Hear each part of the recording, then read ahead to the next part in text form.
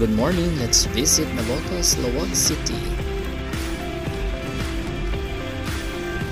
This is Navotas Elementary School. It has gabaldon building, meaning it has been established long time ago. The resorts, one of which is Jardín de Remedios. And then another one is Agapi Mo.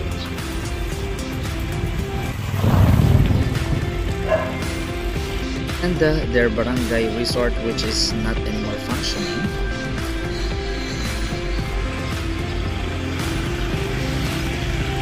Then let's visit Navotas Beach.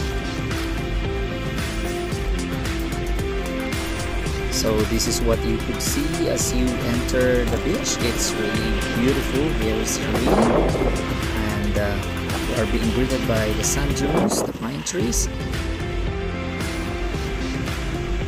And ayun, so nasa beach na tayo.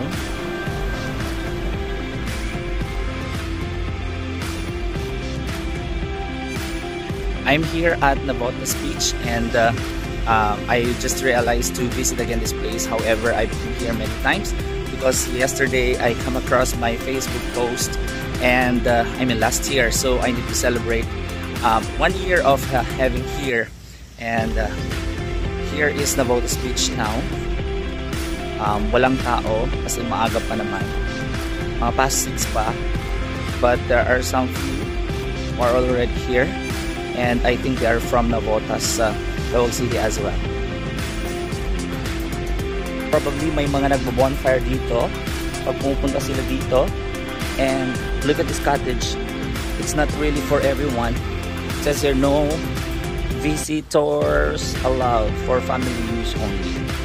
Okay, so this is very exclusive for a certain family, maybe, and maybe for their exclusive visitor as well.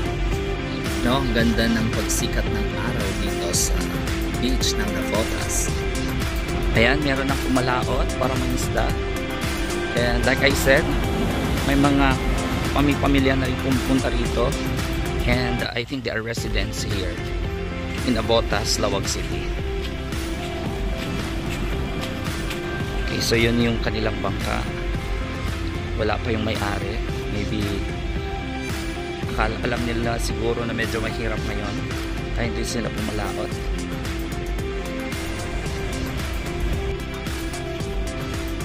This is actually a very beautiful reminder for all those who are visiting here. Did you forget anything in trash? However, I have seen a while back that there are still a lot of trashes which they did not dispose properly, and I think it's really good that they need to practice that one, to protect the environment and to make the place always clean and beautiful.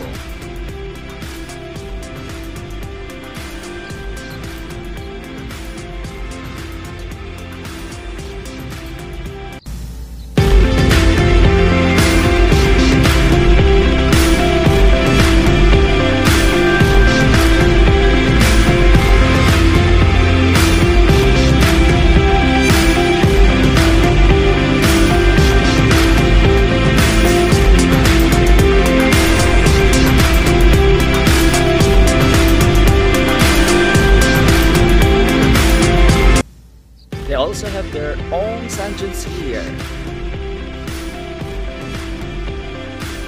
Beautiful.